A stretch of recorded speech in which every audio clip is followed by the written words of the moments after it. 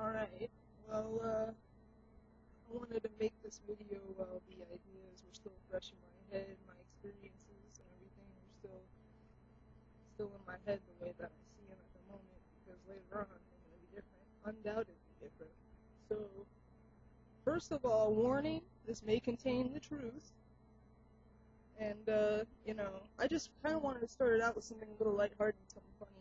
There was a girl, I'm not going to say what website, and I'm not going to say her name, but it was a website of somebody that a lot of people like, and her name is, doesn't have any X's or numbers in it.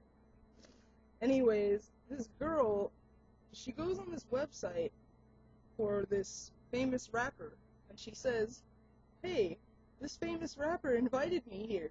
He invited me here. And that's just so funny, like, and she says, he invited me here because I'm his butterfly girl. And it's almost like, and then this is actually, the only reason I even say anything about it at all is because this is the same girl that said that I sound ignorant. So, coming from the girl who knows one member of ICP, the name of him, that's too much for me, that's too much, man. Eminem, you're cool, but your fans creep me out. Sorry, I gotta say how it is. So yeah, I guess you were invited to Eminem's website, right? Personally by him, right? Well, just trust me, it's not because he wanted you there, it's because he didn't want you to darken his doorway anymore, okay? Let's be truthful here if we're gonna call other people ignorant, okay? And there's no way that you could be dating somebody that doesn't know you exist. And that goes to every girl. I don't know why when it comes to celebrities, they think that they can go, oh, that's my boyfriend. Be logical about it. Would you be sitting at a bus stop, sitting next to a guy that you might think is cute, and then when you get on the bus, be like, oh, that's my boyfriend? Like, to the death offended. It's just disgusting. It makes me sick. But that's not what makes me most sick, and that's not why I'm talking right now. Why I'm talking right now is because Eminem is cool, and I love his rhymes, and I'm all about taking personal responsibility, but now that he's rich, he's just eccentric, he's not crazy anymore, so he's got to kind of watch, like, some of the keywords that come out of his mouth. I'm not talking about, I'm not blaming him for anybody's undoing whatsoever, but he knows he's got to have some power. I mean, come on, let's go. Let's get real with it, right? And, like, basically, the key word that he used was methadone. It was methadone. That was it. And it's like, kids, America, kids, let me tell you,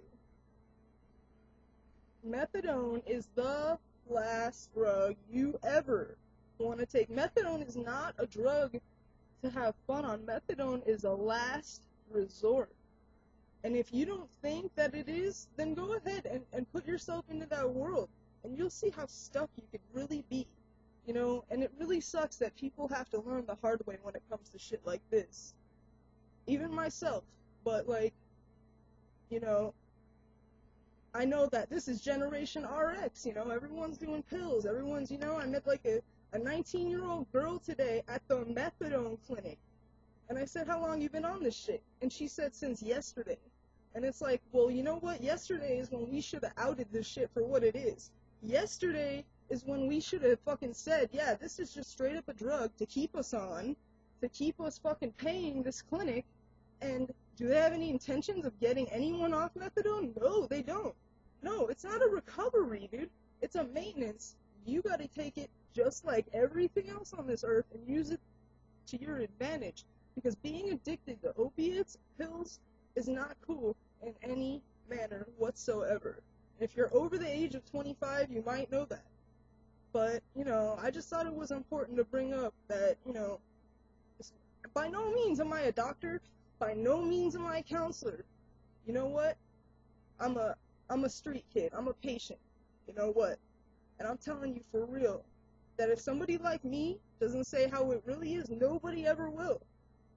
And the truth of the matter is the last place you want to be is in line at a fucking methadone clinic. Don't fucking do it. Stay away from it. Smoke some weed. chill out, do your thing, find out who the fuck you are, and then figure it out. That's it. That's all I gotta say for today. But, good luck, and, I know everybody's got their own battle, and I know that it's not easy. Every day I know it's not easy, but I know that